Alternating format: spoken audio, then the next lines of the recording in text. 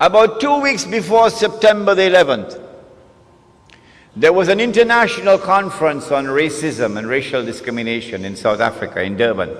The whole world came together, combined, to pass a resolution censuring Israel in that World Conference in Durban. Israel walked out of that conference. Guess who walked out with Israel? Colin Powell, the Jamaican, who is supposed to be representing the black people of the United States of America. The black people of the United States of America invested heavily in that conference. For years they worked for it. And yet the United States of America walked out of the conference in solidarity with Israel. Can you explain? Do you have any means of political analysis, any tools of political analysis which can explain this mysterious relationship between the United States and the State of Israel? No, you cannot. No one can do it. None can explain except a man named Muhammad sallallahu alayhi wa sallam. What is the explanation? Dajjal has completed a day which is like a year, and he's now in a day which is like a month. Phase 2 of his mission. Brothers and sisters, I now come to the most important moment in this talk. I want to share with you my political and spiritual vibration here. And that is that I have come to the conclusion. You know, Lloyd Best taught me a local expression. He said, when God wants to kill Bachaki, give him wing to fly.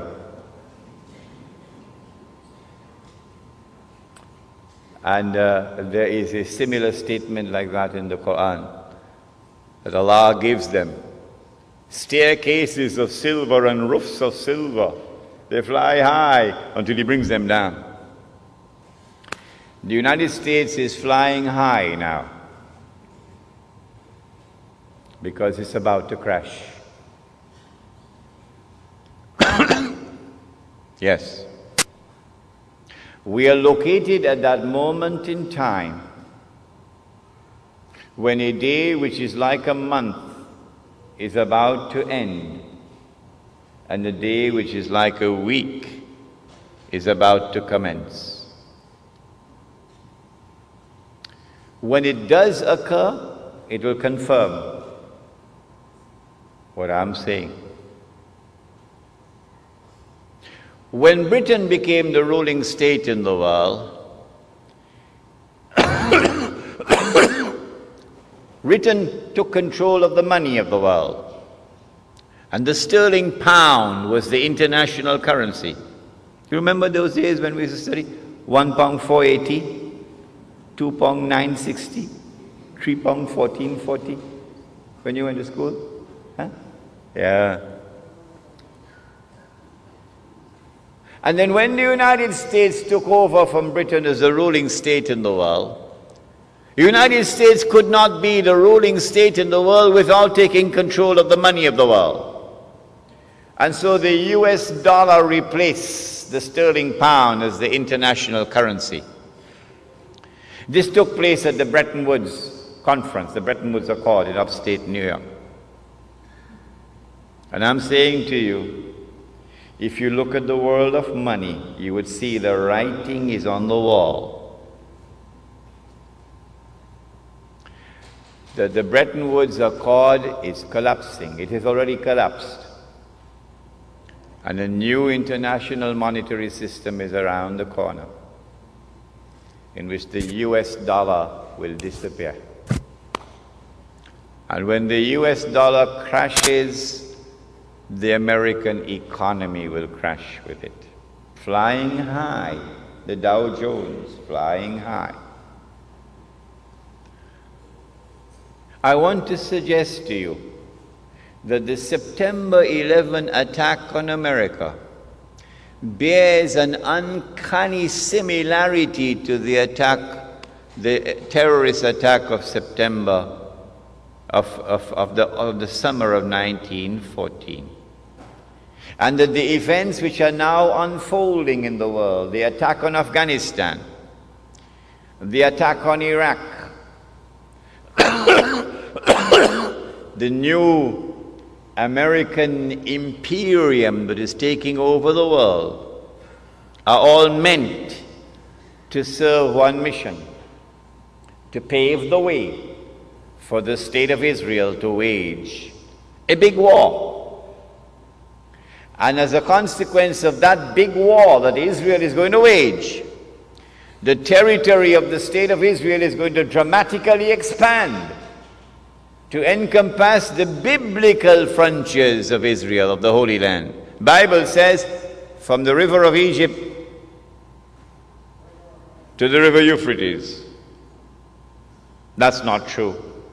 The Quran proves that that is false. The Holy Land does not exist from the river of Egypt to the river Euphrates. That is false. But it's there in the Bible. They put it in. And so Israel has to wage a big war which will dramatically expand the territory of the state, so that Israel will control the Suez Canal tomorrow. And Israel will control the oil of the Gulf tomorrow. And there will be a concomitant attack on the US dollar. And the US dollar collapses, and when it collapses, it will bring down the whole world of paper money with it. This is our lecture on Islam and the international monetary system. When Israel wages that big war, I expect that Israel will unleash weapons of warfare we've never seen before. And at the end of it, Israel will take over from the United States as the new ruling state in the world. But Israel cannot wage that war while still there are any significant obstacles in the way. And now put on your thinking caps.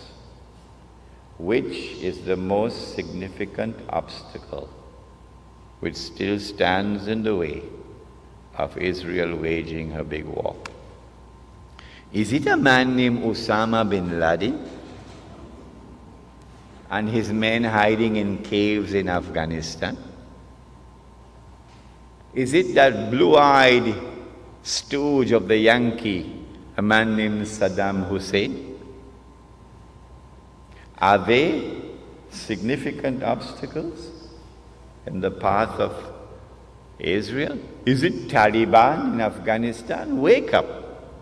None of these are significant obstacles in the path of Israel. Israel has one major obstacle in its way that must be removed before Israel can wage that big war, and it is Pakistan's nuclear weapons capacity.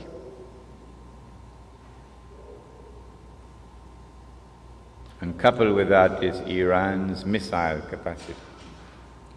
And so all the hullabaloo we're going through now, all the maneuverings on the chessboard of the world, are all intended to culminate with the destruction of Pakistan's nuclear capacity. That is around the corner. That's about to take place. Pervez Musharraf, of course, is playing a very significant role in it. I expect that Israel will be able to wage a big war probably within the next 5 to 10 years. But Allah knows best. When Israel wages that big war and replaces the United States as the ruling state in the world, the first ruling state was Britain. The second ruling state was the United States. The third and the last would be this imposter, the state of Israel. I am suggesting to you that Dajjal, or the Antichrist, would now have completed stage 2, a day which is like a